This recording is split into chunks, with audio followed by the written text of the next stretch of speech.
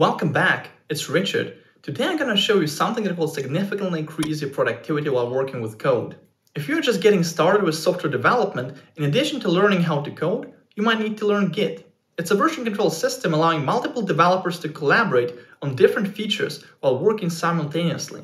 If you're working in a team or have checked some projects on GitHub, you might have used Git. While being extremely popular, many engineers are still confused by its command line interface. For example, git add to stage and git reset head to unstage.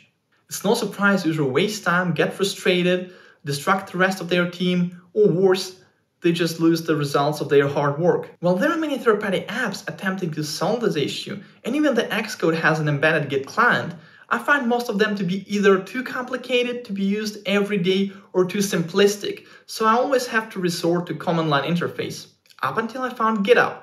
I think it's simply the best Mac Git client you could find.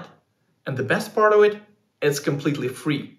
Now, whenever I'm working with Xcode, I always have GitUp open side by side, so I can view and compare my changes. GitUp is really well designed and looks like a native Mac app, because it is one. If you like simple yet powerful applications such as Keynote or Pages, you'll like GitUp too. And of course, it supports dark mode. I'll put the download link in the description below so you could try it out yourself. And now I'm gonna show you my GitUp workflow. Right after opening, you have the menu to select the repository you're going to be working with.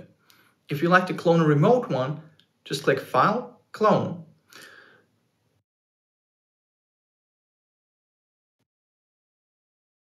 GitUp consists of 3 screens. The first one is your map or tree screen, where you see all of the repository history at a glance. Navigating the tree is easy. Just use your arrow keys. If you'd like to zoom in on a specific commit, just press the spacebar and you will see the detailed data for the commit, including its hash, date, author, as well as the list of changes. Press the spacebar again and you'll get back to the map view. Note that you have all the important information at the bottom, which branch you're on and whether it's in sync with the remote branch. These 2 buttons are to push and pull your changes respectively. So we have figured out the first screen. Let's commit some changes. I'll open the Xcode and edit a few files.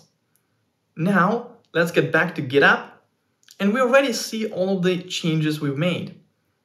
I can select not only individual files but the specific lines to commit. Once I'm happy with my selection, I can commit my changes. And I'm ready to make another commit. But wait, what if I made a typo in a previous commit? It's pretty easy to fix. We go back to the map view, right-click on the commit, and click Edit Message. Of course, you can do this without even touching your mouse or trackpad. GitHub supports hotkeys, and they're shown here. Type a new commit message and press Save. No need to even touch the command line. And the last thing I'd like to show you is Stash. When you're working on something and would like to temporarily revert your changes, just go to the third tab and click on the plus sign. After you press Save Stash, all of the changes will be stored and your project will be clean, so that you can try something else. Once you'd like to restore your stash back, just go to the third tab again, select the stash you like, and press Apply. What I really like about GitUp is how fast it handles even big repositories. For example, I'm able to scroll through the Swift Foundation repository without any hiccups or glitches. GitUp accurately displays all of the rich commit history that this repository has.